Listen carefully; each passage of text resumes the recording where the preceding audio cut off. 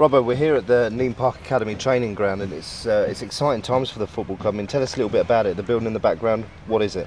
Well, it's the new part of the pavilion, which will house our youth team and first team changing facility. We're also going to be putting in officials changing rooms. There's going to be the staff.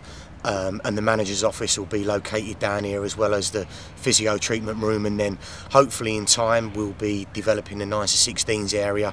But the key essential part for me is the heart of the building, the middle area, which is going to obviously house our 4 education suites that we'll be using to educate our players further and develop their overall educational knowledge and also match analysis stuff. How important do you think this is for the football club? Because I mean, for as long as I can remember, the players have always been based at the football club.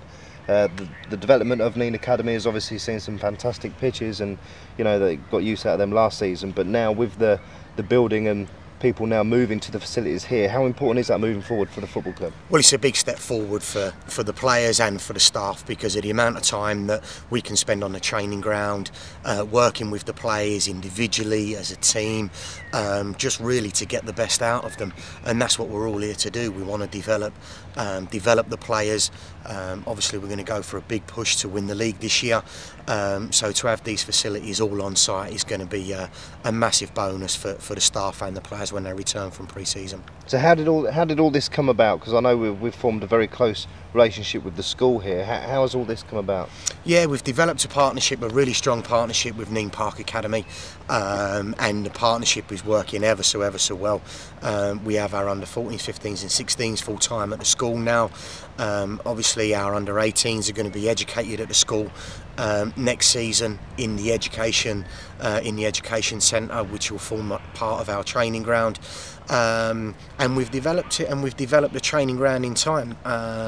That's what we've needed to do, and we're all happy with where it's at the minute. But to have the building now is going to be a real big boost for us at the start of the season when we come back in. Yeah, at the moment it looks very derelict, and well, it's a building site, isn't it? What's the time frame from this, and when do you expect the turnaround to progress? Well, we're looking to get into it for pre-season. The work, Seafold Engineering have been magnificent in the work that they've done. They've got the work underway straight away for us, and the important thing is their deadline is the 14th of July, which they're telling me that they'll be handing the building over to us operationally, so as we can get straight in. And if we get that, then listen, pre-season gets really exciting, and the work that we'll do in preparation for next season. As academy manager here at Peterborough United, how is this developing your role, and how excited are you by this? Because obviously, you know, as I said previously, you know, you've been used to being based at the football club, going to and forth, and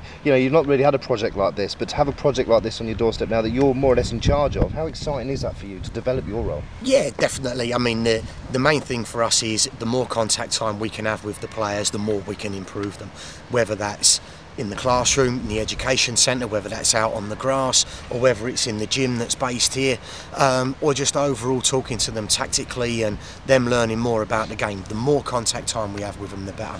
And with us all being based on the same site, and the same site as the first team, which is key to the club in general, and for our young players to see that environment, it's going to be massively exciting just to be able to get more and more time to develop and produce ultimately better players with a better chance of playing first team football here at the club.